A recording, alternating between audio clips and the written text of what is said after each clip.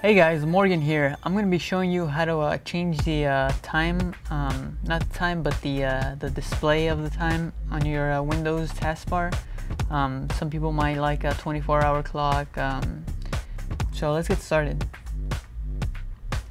Go down here to start, and go here to search. Type in intl.cpl. Click enter.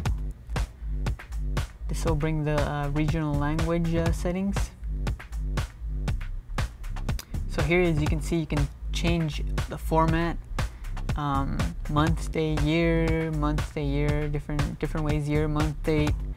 You have all the settings you want to change, long dates, short date, first day of the week. Go ahead and go in additional settings, and you have more settings that you can change here. So go ahead and play with that, set it up the way you like it, and I hope that helped.